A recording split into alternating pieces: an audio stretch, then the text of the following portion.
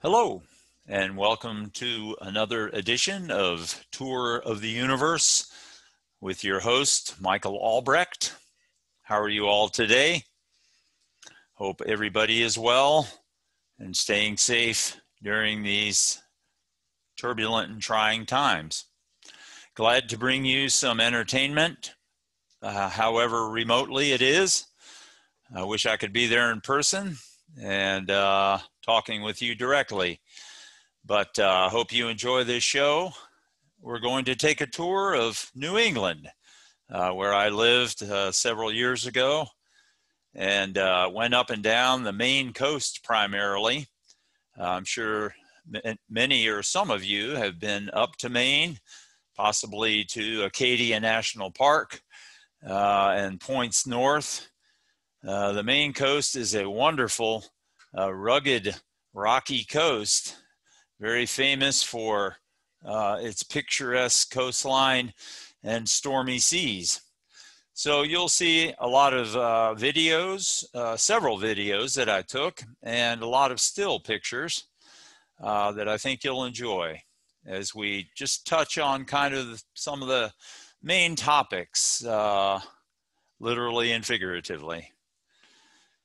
Here's the coastline, the Maine coastline that we all know and love, the rocky, metamorphic coast. Amazingly, geologically speaking, this coast used to be attached to the coast of Africa. Geologically speaking, some 200 million years ago or so, when the tectonic plates were connected. So there's been a lot of drift of the Atlantic Ocean as it has spread apart, and North America has moved off to the west, of course, and Africa to the east. And here we are right now up on the coast of Maine. I spent winter in Maine in this old 100-year-old wooden house near Willard Beach in South Portland. The temperature got to minus 14 degrees Fahrenheit. So it was very icy and crusty, snowy. We probably had about 6 feet of snow all told throughout the year, this season. And I really enjoyed being in the icy winter weather up there. I normally live in Austin, Texas. But I'm originally from Washington, D.C., and missed the snow and winter weather. So my companion, Shirley, and I moved up to Portland, Maine, and lived in this house for a winter just to experience some good, cold, icy, snowy weather, and we got it.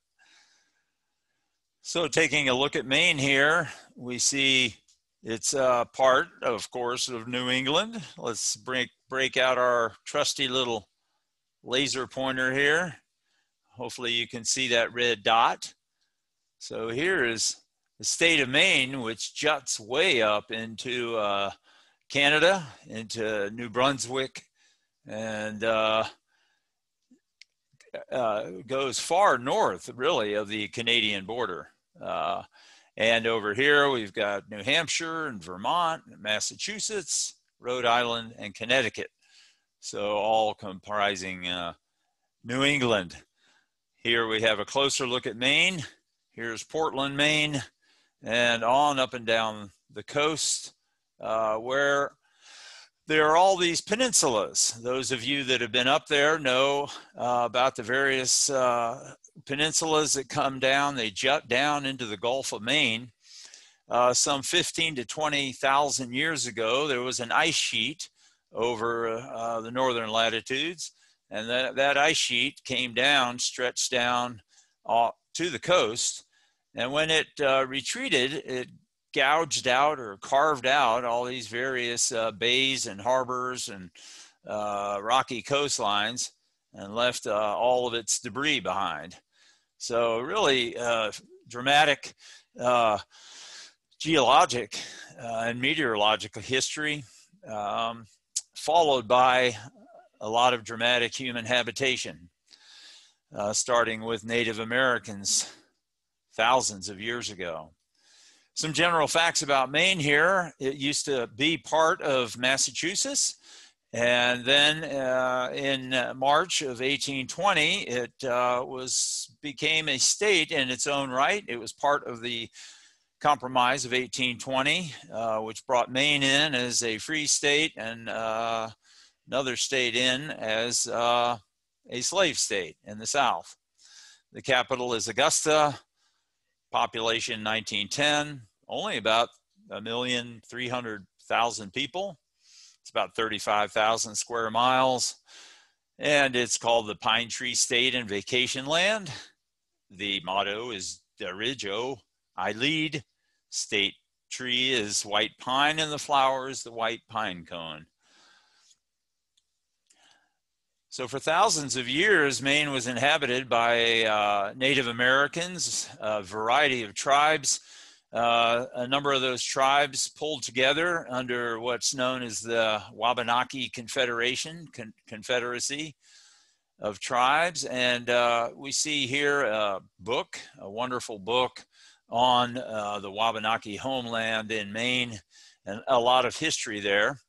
And to the right, we see an illustration from a battle that occurred in the 1600s with Samuel Day Champlain, and he teamed up with some Abenaki Indians who were part of the Wabanaki Confederacy, and they fought the Iroquois up there. So you had all these confederations going on, alliances, and so on. There was a lot of activity. And of course, the natives came out on the short end of the stick when the Europeans came over. The English and the French primarily were jockeying for control of this whole region, Maine, New England, up into Canada. And the Indian tribes would align with different groups at different times when it was in their interest. There still are survivors and descendants of the ancient original Native American groups up and around Old Town, Maine, is the Penobscot Nation. And they have an island up there. So there are descendants of the native tribes. Moving along in history, we see a wonderful vintage photo here of the Thomaston Sea Captains circa 1880. And it obviously was a very seafaring state and region, New England.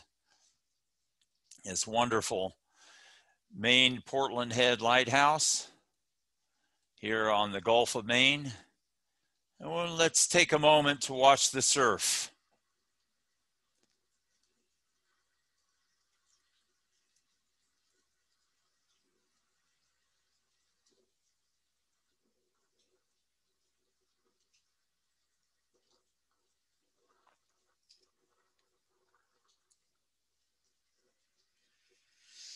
So again, that's the Portland Head Lighthouse, just south of Portland, Maine. And it sits out on a promontory of very old metamorphic rocks you see there. And the Gulf of Maine is pouring in, surging in the background. The Gulf of Maine segues into what's known as Casco Bay, which leads over into Portland Harbor. And off to the upper right there, you can see some of the islands, Peaks Island and Cushing Island, off the coast of Maine. So one of the very dramatic coastlines we have up there.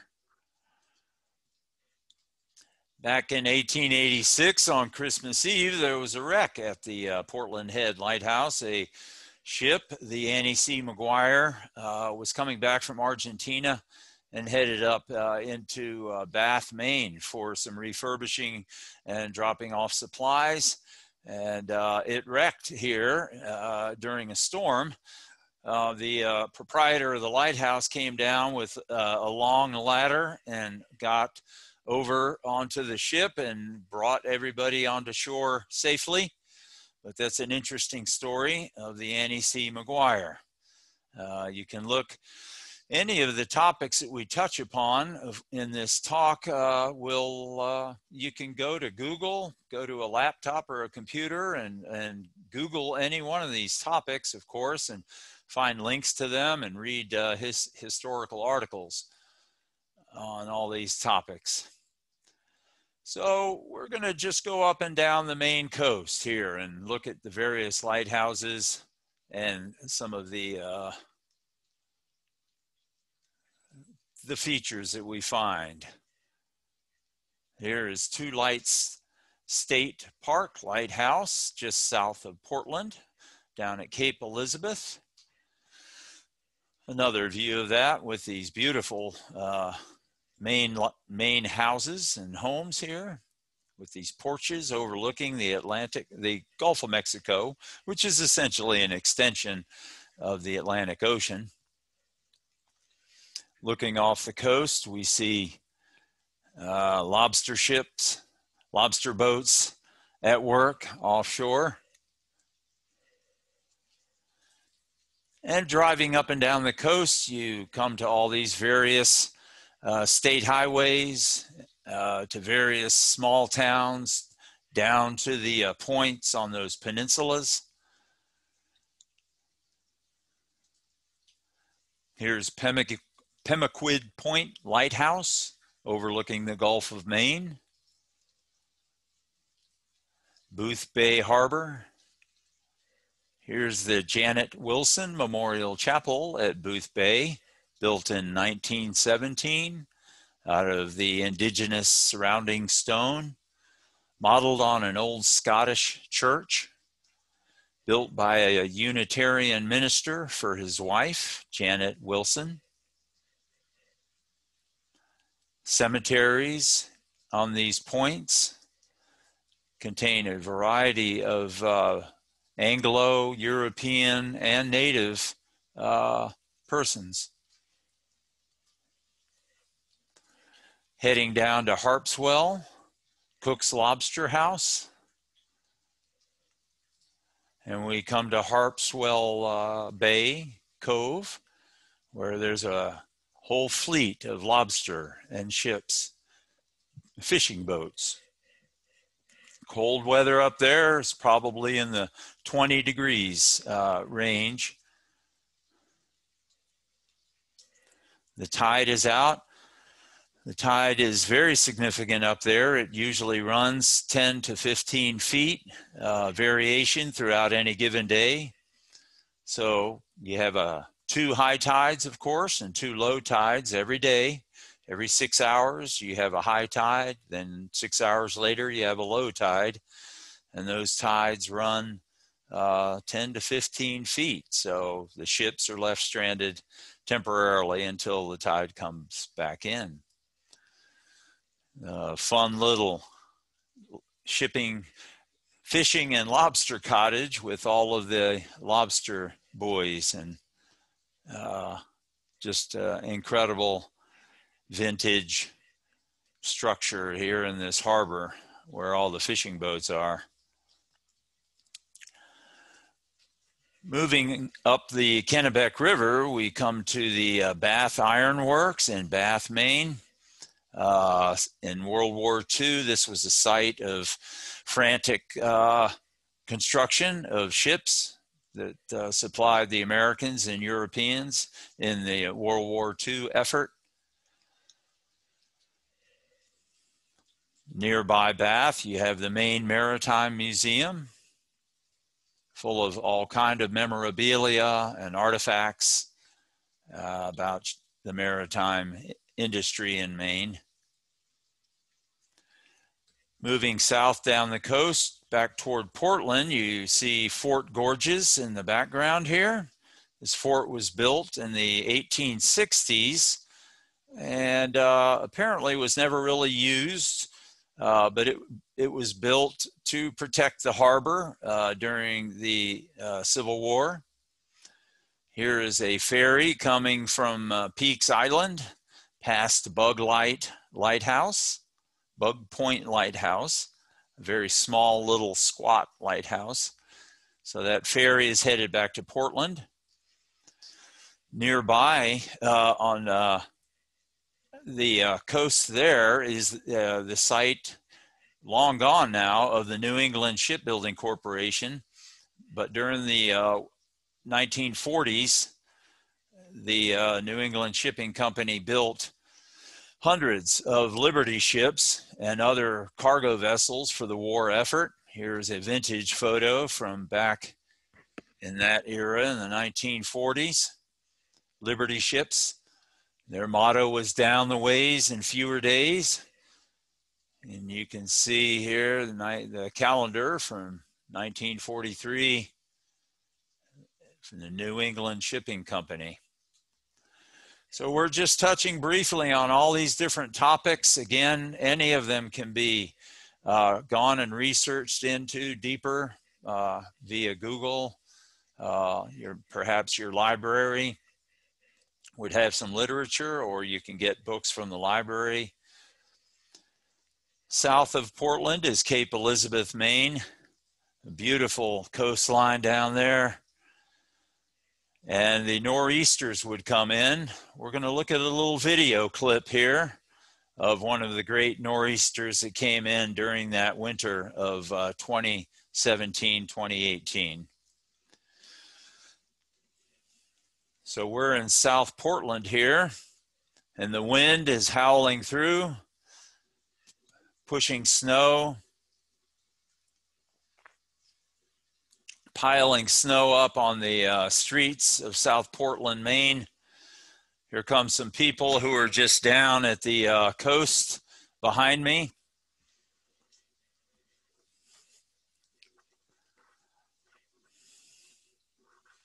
Some of you may have lived in Maine or points north and have experienced heavy winter weather like this. So it may bring back some memories.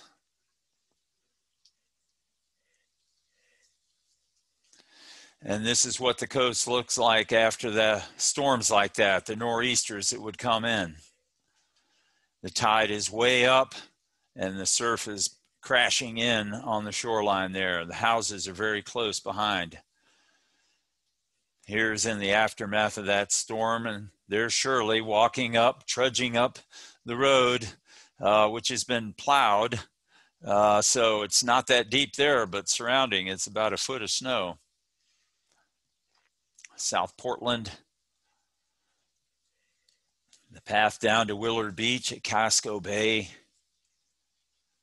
And here's the beautiful, the snow formations on the bushes on the beach after the nor'easter has come and gone.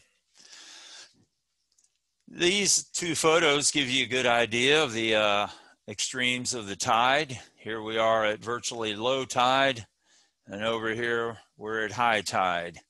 So you can see how the tide fluctuates quite a bit during the day, multiple times.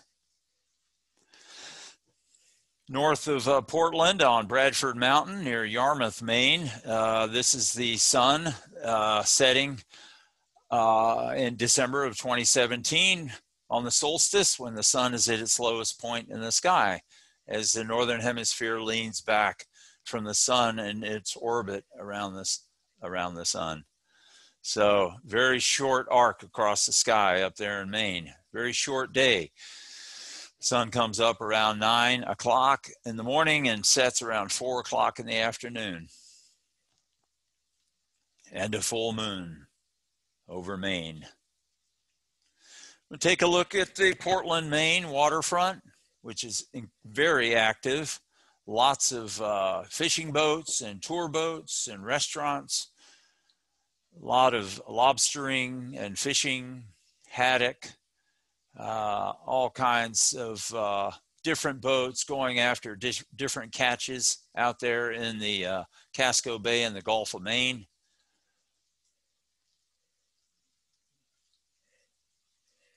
And they bring their catch back, and there's various outlets along the shoreline there, along the port. They bring their lobsters and oysters and fish, and they're all there ready for purchase. Also in Portland, you've got the mast and various components of the USS Portland at Eastern Promenade Park. The plaque there shows that the USS Portland, it was a heavy cruiser in World War II, and it saw action in the Coral Sea and Midway, Guadalcanal. It was out in the Pacific Theater. And ultimately, the armistice, the peace was signed, one of them was signed on this ship. So they brought parts back.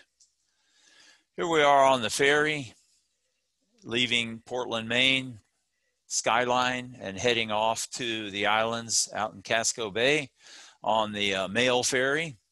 All kind of supplies, people, the mail. There's one of the ferries passing us on its way back to Portland.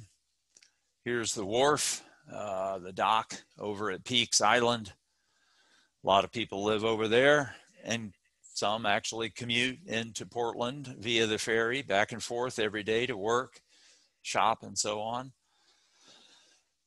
Down the coast from Portland, you've got the Rachel Carson National Wildlife Refuge, which is a lovely, tranquil place. It's home to all kinds of birds and ducks and geese and all kind of wildlife. Rachel Carson, of course, was a great environmentalist and author who promoted protecting seashores and land. Here's the one of the walkways down to the seashore there. Some of you may have read her book back in the 60s, Silent Spring, Rachel Carson. Here's another view of the wildlife refuge down there. Here's an example of one of the great New England mansions, this one at Harpswell, Maine, in the winter. You can see the snow piled up there. This is Fisherman's Point, back down the coast toward Portland. One of those cool mornings when the steam is rising off of the ocean. Moving back up the sea, we come to one of the points up there, Port Clyde, where we see a lobster boat, and you can see the lobster cages on the back of the boat, and they're rushing in because they're going to offload all their catch in these crates. And this guy is sending them up this ramp here, and they're coming up into a rental van. And this gentleman is putting these lobsters in here, and it's an incredible process, a logistical process, where these lobsters will go down to Portland, Maine, get on a plane. They'll go to New York probably, or Boston, and then fly immediately off to all points of the globe. And they were telling me that within 48 hours or less, these lobster will be on tables in restaurants in Tokyo or anywhere in the world you can think of. So it's quite an amazing operation the Maine lobster industry has. Here we're up in Camden Hills on the Maine coast, looking out over Penobscot Bay and some of the islands. Some of you may have been up there and gone to Vinyl Haven or any number of these islands in Penobscot Bay. Near Camden, there's a view looking down from Camden Hills on the little town Camden. Beautiful, beautiful. Just past the fall foliage there. Here's a utility worker we talked with briefly. He was coming back from working offshore there at one of the islands. He was actually managing some solar energy panels for a home over there. So even though Maine is far up in latitude, about 45 degrees, give or take. Austin being about 30 degrees north latitude, but they still have quite a thriving solar industry up there. So this gentleman was hard at work. Let's take another look at the Maine coastline.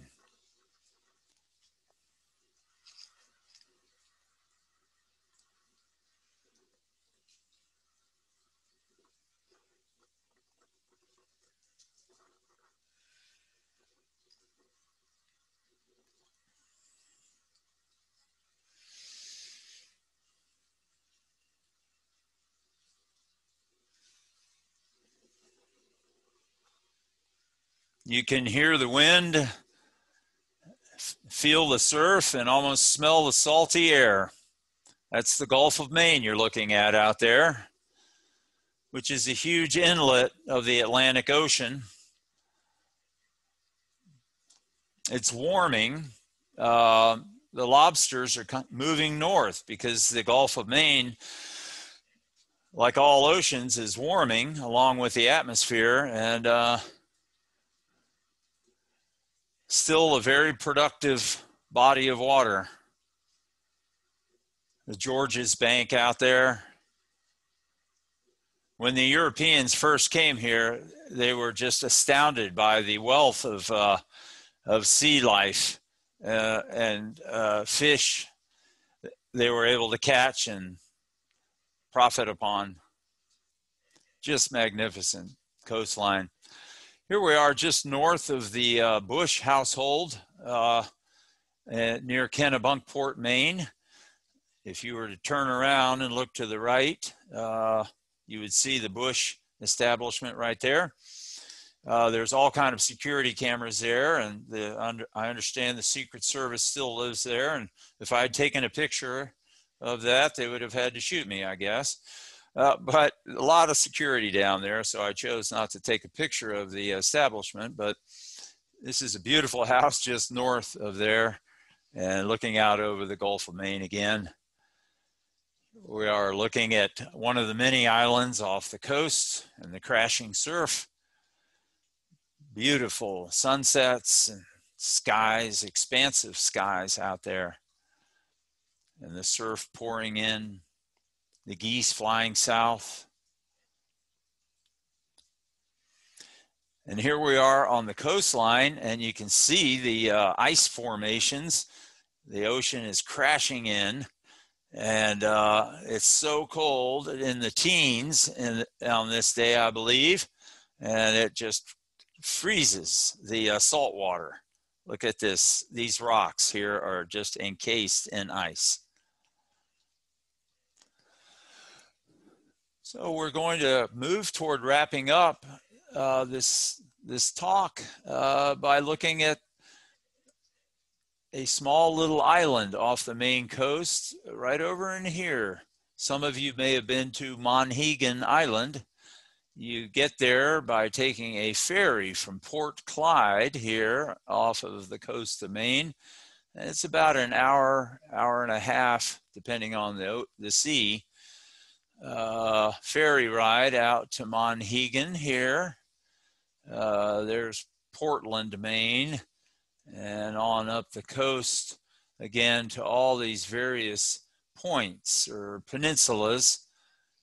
Pemaquid Point and Booth Bay Harbor, Popham Point, all these various peninsulas and small towns that were all gouged out by the glaciers, the retreating glaciers. You can see how that geologic process worked as the glaciers retreated some 15,000 years ago. So we're going to take a little ride.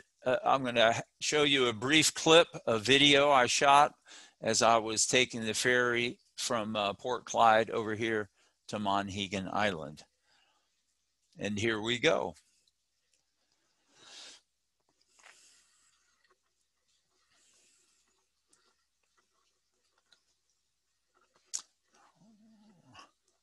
There's Monhegan Island out there.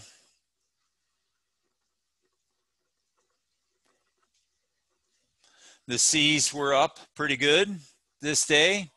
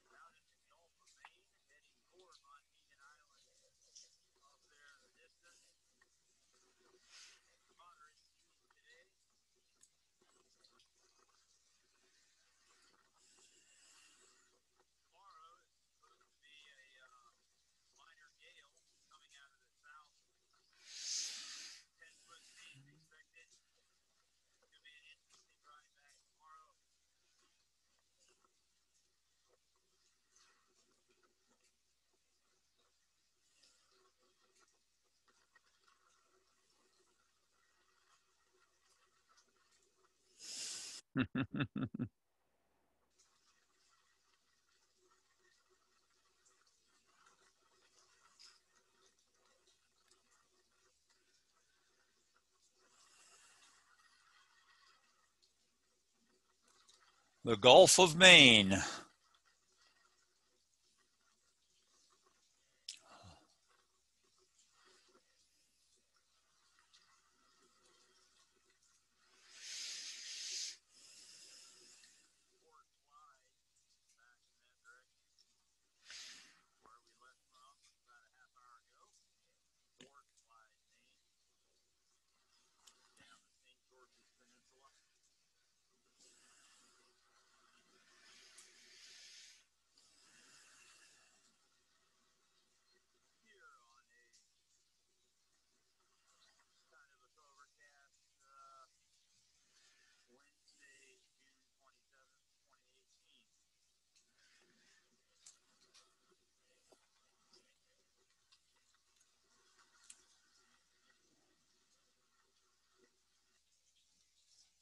And there you go. A rather exhilarating trip across the Gulf of Maine from Port Clyde to Monhegan Island.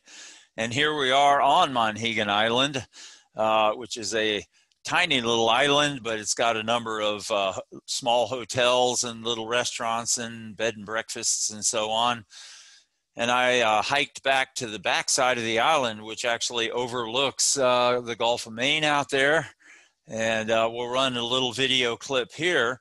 We're standing on a cliff, which is about 300 feet above the ocean.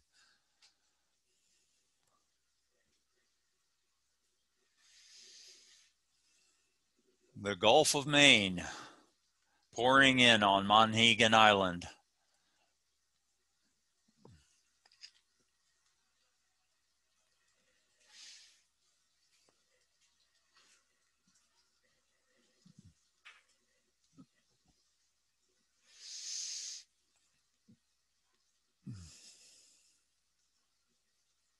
Very rocky, ancient coastline.